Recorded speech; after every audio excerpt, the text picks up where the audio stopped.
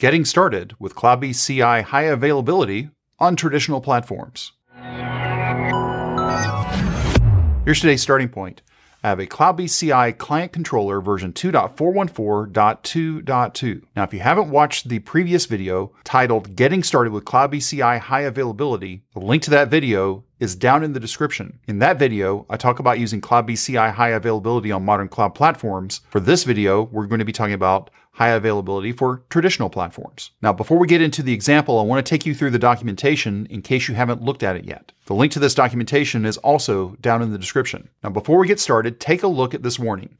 High availability active-active on Windows controllers is not supported. What that means is, for traditional platforms, the only way that you can run high availability is on Linux-based controllers. Now think about what we expect for high availability. We expect to have a load balancer, at least 2 instances of our controller, and then a shared file system. And since we're going to be using Linux-based controllers, we're going to be using NFS as our shared file system. So again, load balancer, a couple of instances for our controller replicas, and then finally our shared file system, which is going to be NFS.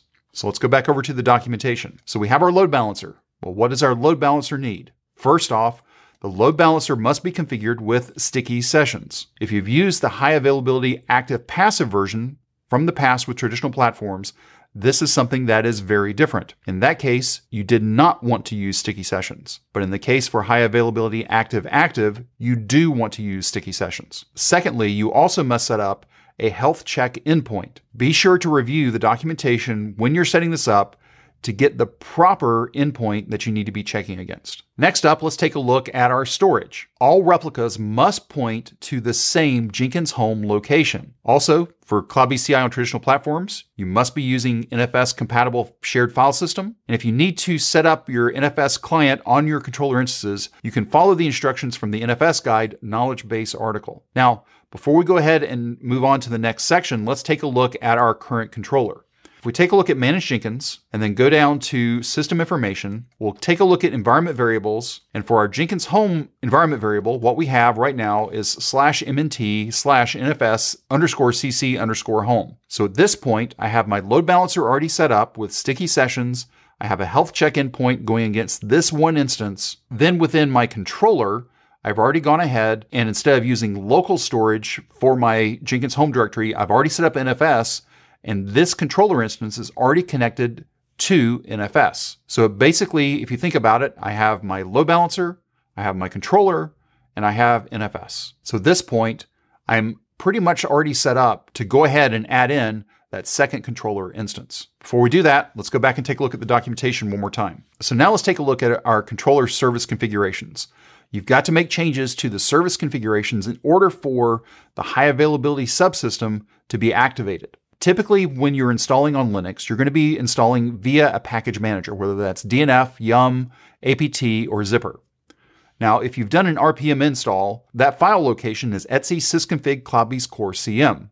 If you did an install via APT, that file that you're going to be updating is etc default CloudBees core CM. Now, let's take a look at the 3 specific values that you need to update. The first one that you're going to be updating, whether it was an RPM or a Debian-based install, is Jenkins Home. And you're going to change the default value, which is varlib CloudBees core CM, to whatever the mount is that you've mounted on your controller instance. So in my case, my mount was named /mnt/nfs_cc_home. So I just changed the value of Jenkins Home from the default value to where my mount is defined on the controller instance. That's Jenkins Home. That's number 1. Number 2 is Jenkins args. There's one mandatory value that you need to set, and there's an optional value that you need to set. First off, we need to add an argument for plugin root. Now, if you take a look at the definition of how the process starts up, you'll see a --web root. What that means is when the process starts up, it takes the WAR file and explodes it into that directory. That directory is always local to the instance. It is not on the shared file system. What plugin root does is it takes the HPI file, that's the plugin file, and explodes it much like how the WAR file is exploded. We also want the plugin root to be local to the instance, not on the shared file system. If you don't specify a plugin root, then when the plugin file is exploded, it's going to be exploded into the Jenkins home directory under the plugins directory. We don't want that. The only thing that we want to see inside of Jenkins home plugins are just the HPI files. That's it. Nothing exploded, no subdirectories, no nothing else. Just the HPI files. So when those plugin files explode, we want those to be local to the controller instance as well. So in the case where we did an RPM install, we should set the value to var cache CloudBees core CM /plugins. Now var cache is already created for us during the RPM installation. We're just specifying a new directory to be under that base directory of var cache CloudBees core CM. If you did a deb install, it's a little bit different. If you take a look at the etc default CloudBees core CM file, you're going to see var cache $name plugins, because name is defined earlier within that file. The optional argument to set is prefix. Now this is going to be up to your specific location. If you take a look at how I have mine set up, I have cb.code101/cc1. So in my case, what I want to see here is I want to have a base domain where all of my CloudBees CI instances live. So if I had an operations center, which in this case I actually don't, I would say cb.codes101.com/OC. For this case, I've got CC1 set up for the controller that I'm going to be creating. If instead you're wanting to set up separate subdomains, so instead of saying .com/OC or .com/CC1, you instead wanted to say cc1.example.com for your controller and oc.example.com for your operations center, then you would not need to add in this prefix, but you would have to configure your load balancer to route the traffic to each of those instances. I personally like having a single domain, and then I set up the prefix for each of the instances that I want to go to, whether it's the operations center or my controllers. So we'll go back over to the documentation. In my case, I've set up the prefix of CC1. Again, taking a look at the documentation, if we take a look at this complete example for Jenkins args, by default with Jenkins args, you're going to see a web root defined, you're going to see an HTTP port defined, and then in our case, we're adding in 2 extra arguments, one for plugin root and one for prefix. So far, we've taken a look at Jenkins home and Jenkins args. Now we need to take a look at our Java args, and this is the most important part of this documentation. With our Java options, number 1, Java 11 is required in order to run CloudBees CI for traditional platforms version 2.414.2.2 or higher. This version is where high availability was first made available. Now also, the Java options and system properties we're talking about in this video are specific only for high availability. There are other options that you should be setting as well. Be sure to review Prepare Jenkins for support for all of the other options and properties you should be setting in your startup files, in your sysconfig and your default file. Now, if we take a look at all of the options and properties that are listed here, we have add exports, we have add modules, and then we have a number of system properties to set. Now, I'm not going to go through each one of these. I'll let you go through that when you're doing your setup. But if you did an RPM install, the key that you're going to be setting in your etc sysconfig is Jenkins Java options. And the way that you'll set it up is you would say Jenkins Java options plus equals, and then whatever the value is. All of the ones listed right here are the ones listed from right here. So RPM install, you can just do a plus equals and it will continue to append to our Jenkins Java options. If you did an apt-based install, you're going to be updating the Java args value. Now, instead of doing the plus equals like we did in the RPM install, you're going to be changing Java args, which will have a headless true value, and you're going to change it to include everything within that argument. So 2 different setups here, and also 2 different keys to go after. With an RPM install, you're going to be updating Jenkins Java options. With a Debian-based install, you're going to be updating Java args. Now note the 2 last values in both of these examples. We have an example for Jenkins plugins get abstract get SCM source cache root dir, and also the one for GitHub branch source, cache root dir. Notice these are pointing at var cache, $name, caches, and then 2 different directories. The one for get is just get, the one for GitHub branch source is GitHub branch source. The base directory for both of these is var cache, CloudBees core CM caches, or also what we can see here for the Debian, var cache, $name caches. Those are the 2 examples. This should also be a disk local to the replica or the instance, and not on a shared disk, just like what we talked about with plugin root. Now, this base directory will need to be created by you, and you'll also have to set up the correct permissions. There's an example right here. We'll make the directory under var cache CloudBees core CM caches. We'll change the permissions on it, and then we change the ownership. Once you have that base directory in place, then those subdirectories, the Git subdirectory and the GitHub branch source subdirectory, will be created automatically. You just have to create that base directory manually. Now, the way that high availability is working is using Hazelcast. Replicas must be able to contact one another on whichever port is chosen at random for Hazelcast. Discovery is automatically based on the common Jenkins home volume. That's the reason why you have all of the replicas or instances pointing at the same Jenkins home. The configuration to know where to talk to each other is maintained down in that directory. Now, if you were to set up an explicit hazelcast.config system property, it would use that instead of using what is inside of Jenkins home. Now, in order for this to even work, you have to install a plugin. So at this point, I have my load balancer, I have a single replica, and I have NFS. And that's the only reason why this is running.